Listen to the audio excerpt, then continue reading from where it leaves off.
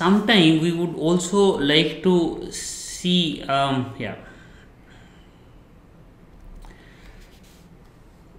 the next question would be that how will we compile, how will we run, or how we will simulate. So what are these three different things? What does each of them mean? Compile means, because it's a high level language, so we need to compile it, we need a compiler, and after compilation the execution would be formed, executable would be formed, and that executable, once we will run, that run is also called simulation, because we are simulating the hardware behavior. So how do we compile, run and simulate the hardware model? Now, because the language is specific, the software which would compile, run and simulate are also are different and basically more specific to those languages.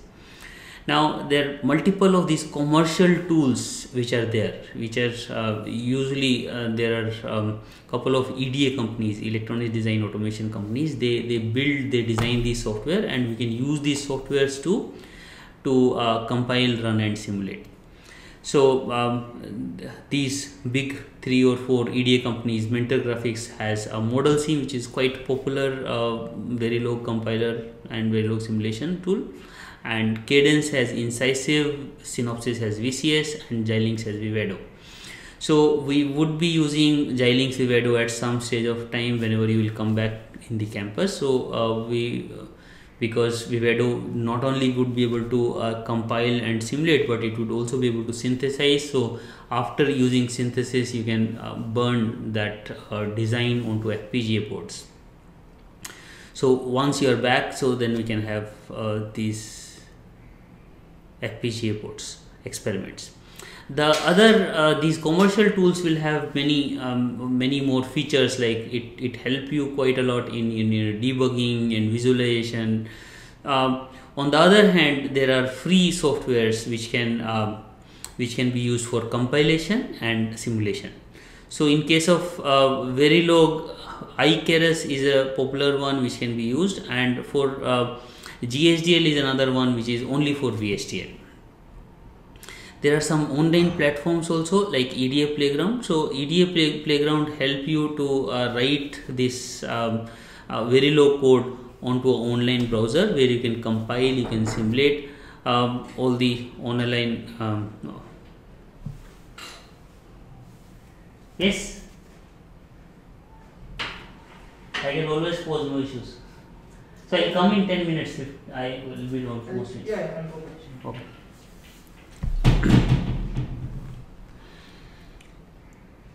So now during this course we would be using free HDL simulators, iKeras most of the time, and so this iKeras software you can install onto your computers. I'll give a quick demo onto using my computer. So because we would be compiling it using a iKeras software, it's a command line tool. Now to view the waveform, we have to explicitly dump these waveforms and then see them in a waveform viewer. So to see or to dump the waveforms, we have to add additional initial module in our test bench. In the initial in that initial module, we'll write initial, begin, dump file and the name of the file, and then one particular command is sufficient, dump vars. So this dump vars, whatever variable it finds in your whole module test bench, it will dump all of them in that VCD file. VCD is value code dump. So this would be a dump file which can be used to see our waveforms.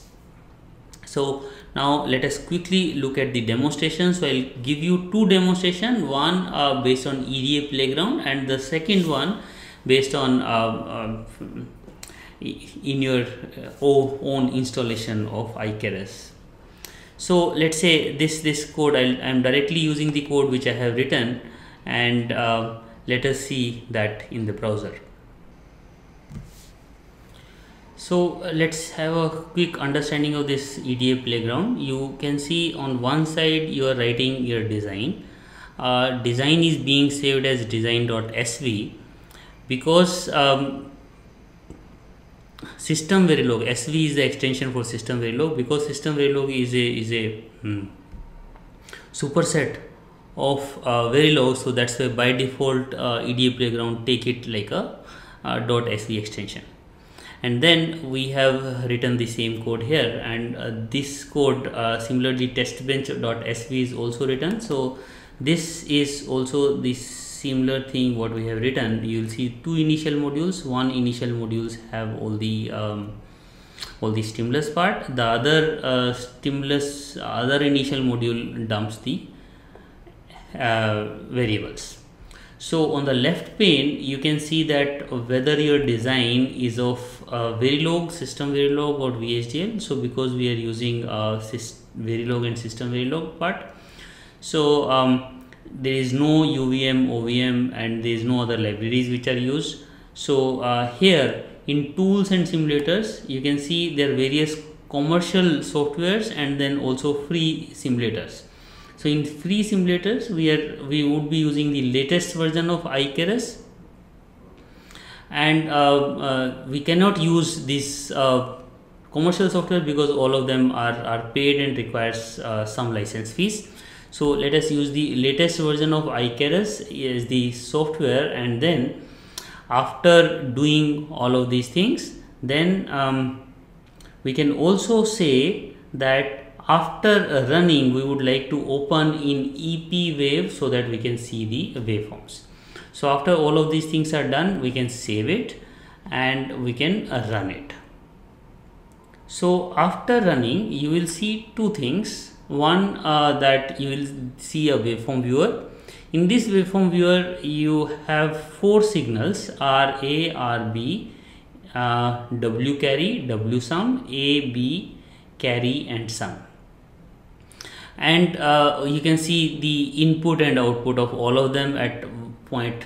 You see that at exactly at 10 nanoseconds when we have changed our input, our output got changed immediately. So this is how this is the meaning of our assigned statements, that it changed our output immediately.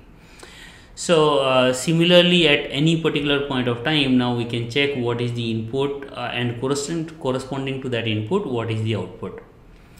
So now we can close this, and if we close this, then we see that in the log or in the test in the prompt, you see that these variables have been displayed, or basically these print statements have been given: a equal to 0, b equal to 0, sum equal to 0, comma carry equal to 0. So all of these things are written in the same way, the way format we have defined.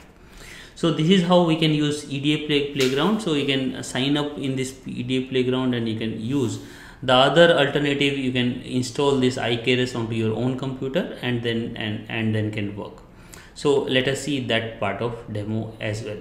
So I have created one directory here, and then I will start with the installation part. So during the installation, first thing I have to do is I have to get it from the GitHub. So the statement command is git clone git github steve iKeras iverilog.git.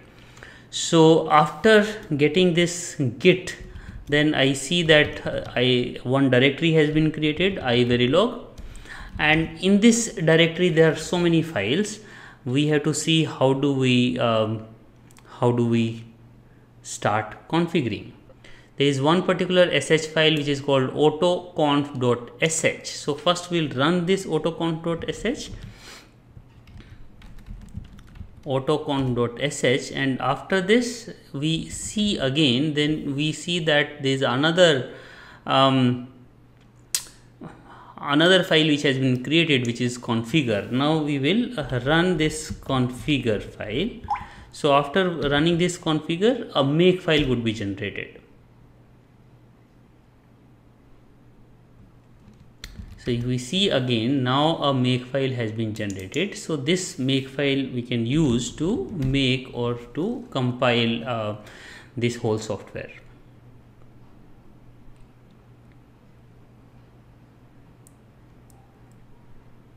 It will take a couple of seconds.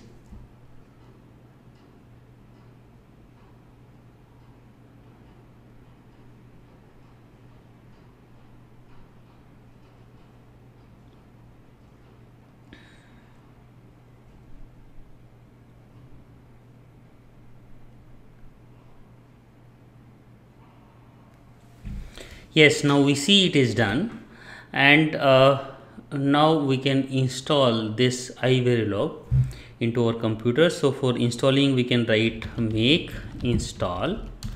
So when we say make install, it says error because permission is denied. So there are two alternatives for this. Either we use, if we have a root permission onto our system, then we do sudo make install. Otherwise we define the directory where it need to be defined, it need to be installed, and that directory should have permissions. So after installing, now we can see that this has been installed, and now we can start using it. So if for using it, I have created I have again downloaded the same file which I have created the same file. So you see ha.v is the half header module which defines the data flow model of our half header, and we have in ha.testbench we have the test bench which provide the stimulus which instantiate the half header, and it also dumps our VCD files. So now given this half header files, so first thing we have to do is we have to compile them, and for compiling the command would be iverilog. So iverilog, then we list all the files which we need to compile, and after compilation step, then you see one a.out has been created. So this is the executable which has been created. If we run this executable, then all the execution has happened. So basically all the stimulus is given to our test bench. Stimulus which is generated in our test bench is given to our design under test module, and you see that at every time it says that at what are the values of sum and carry. So it looks correct because a equal to 0, b equal to 1, sum should be 1 and carry should be 0. So in the other similar way, so all the combinations are giving us correct result. So let us see the output. Along with that, so this output, whatever we are writing in $display, that would be given on the prompt, or basically would be generated here itself. Along with, because we have also written dumpwares and we have generated a VCD file, so this VCD file is here.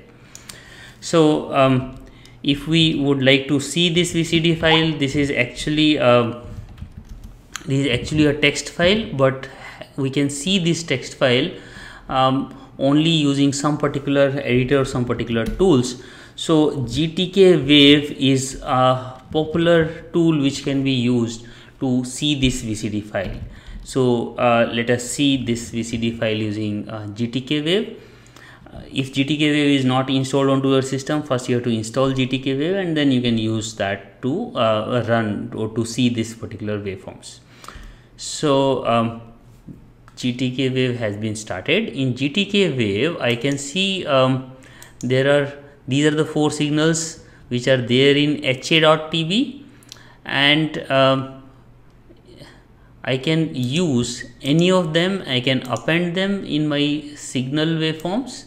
So here I can see these signals that for initial 0 to 10 nanosecond, that all the values were 0, and after that, after 10 nanosecond, values has been changed, RA and RB has been changed, and so our output is also changed.